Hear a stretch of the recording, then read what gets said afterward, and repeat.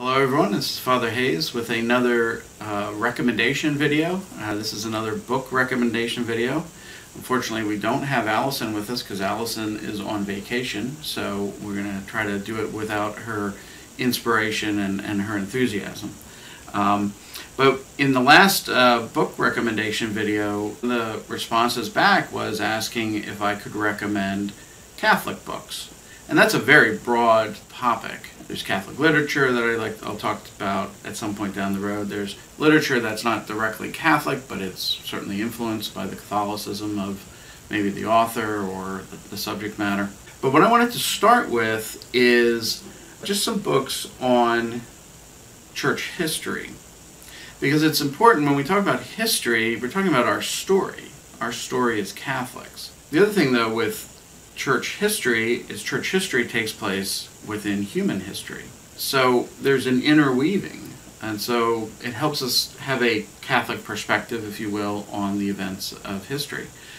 One of the things that I've noted in my homilies from time to time is when they change the dating system in some places on the calendar, moving away from BC, before Christ, and AD, the year of our Lord. Now it's BCE, before Common Era, and then CE, Common Era. Well, if you note it, the BCE, CE, before Common Era, still begins the Common Era at the birth of Christ. And so there's a parallel. Everything that we talk about as Common Era is still the same as in the AD calendar. So that's just for what that's worth. And I always make the point, well, what's common about the Common Era? Because there's so many things that have happened over the last 2,000 years in terms of the advances in technology, the changes in new discoveries, in geography, and just the changes of historical events and how they've shaped systems of government, all kinds of, there's so many changes. There's only one thing that's common about the Common Era, and that's Jesus Christ. So, with that in mind, let's talk about what are some books to help us begin, if you are kind of a beginner student of church history, to approach it. Because it is, 2,000 years of history is a pretty big period of time to dive into, and it can be a bit intimidating. And certainly there are some authors like Dr. Warren Carroll, who has massive series on church history. So those can be a little intimidating. So what's a good starting place? Well, I'll give you three beginner books. The first is called The Catholic Church Through the Ages, a History by Father John Vidmar, who's a Dominican. And he says in the preface and the introduction, he specifically is writing this for the average person. So it's not real big, and it gives kind of an overview of church history. I think in this one he breaks up church history in 6 different periods that he's looking at. So this would be the first one that I would recommend as kind of an introductory. Let's kind of get the big picture before we start getting into more of the specifics of different events or different people. So that's the first one I'd recommend. The second one, again, these three are all single volume overviews, is by Steve Widenkopf, and it's called Timeless, A History of the Catholic Church. Now this is the actual book companion to his video series that he does through, I believe, Ascension Press. But I think you can get this off of Amazon. I think all of these you can get off of Amazon or your local Catholic bookstore. But again, single volume, very reader-friendly, really directed toward the average person.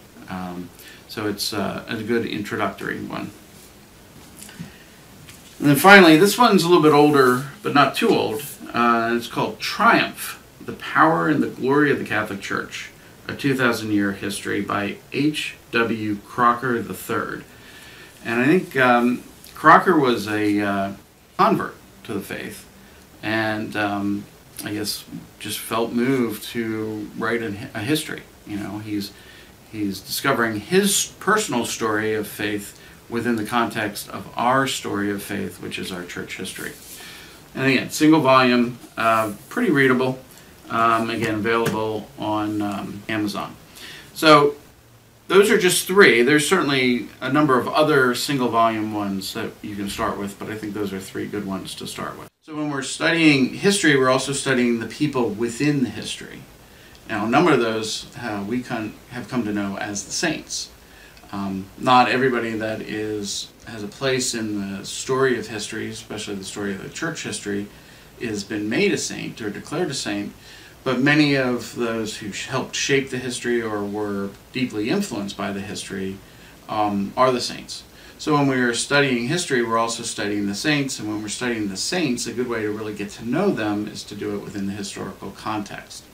So with that said, a good way to do that is through novels. And there's a particular novelist from years ago, Louis de Wohl, and he has a whole number of novels on different saints. He has, this one is called Citadel of God. It's a novel about Saint Benedict. This one is called The Golden Thread, which is a novel about Saint Ignatius of Loyola. And this one is a novel called Lay Siege to Heaven. It's a novel about Saint Catherine of Siena. And all three of these individuals certainly played big roles within the context of historical events that also shaped the history of the church. Louis de Wohl has many others. There's certainly one called The Restless Flame about St. Augustine. And all of his are available through Amazon. Now, what I've noted is that sometimes it's hard to actually find a hard copy or paperback, but like a physical copy. But he seems to have a pretty good selection through Kindle. So if you do Kindle, that might be a good resource as well. So Louis de Wohl is good because he does a good job helping us come to know the saint, but he's also really sharing with us what's going on within the history, and is a good storyteller as well. Final set of recommendations, again, talking about the saints, and these are just a good gems too about coming to really begin diving into the theology of the saints, is Pope Benedict's collections of his Wednesday audiences. What Pope Benedict did is spend a lot of time talking about individual saints, starting with the apostles, and then he started with went from the apostles to the next generation, which we call the church fathers. This is the generation that was formed by the apostles, and then kind of some select people throughout church history. So this is his collection on it's Jesus, the apostles, and the early church. And they're short because these Wednesday audiences are about 15 minutes, I think. So the chapters are actually pretty short and definitely very readable. As a German, he's very precise, he's very to the point, and that's, I think, very helpful.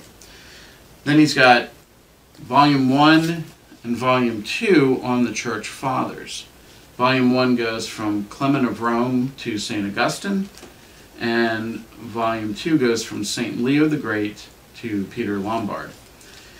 And I actually used these books for my class on the Church Fathers rather than the assigned text because I read a lot, but I don't read fast. And so this was actually a way for me to keep up with the material in smaller chunks.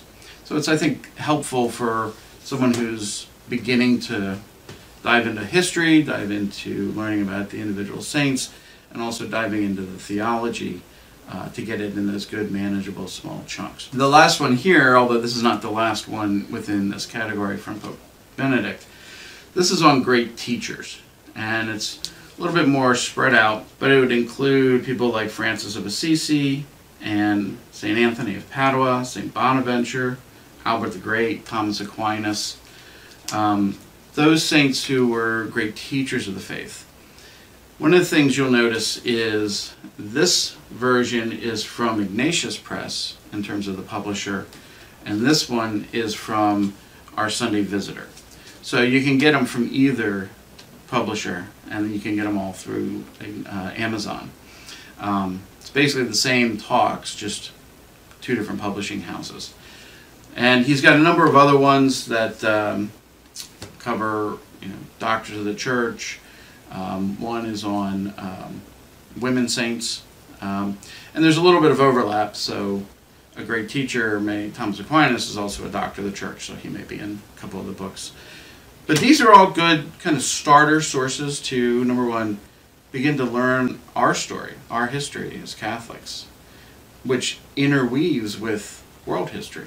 But also begin to learn who are some of those people that really shaped the history or were shaped by the history. So hopefully this is something that you'll find helpful and begin you on that journey of learning and discovering our story as Catholics.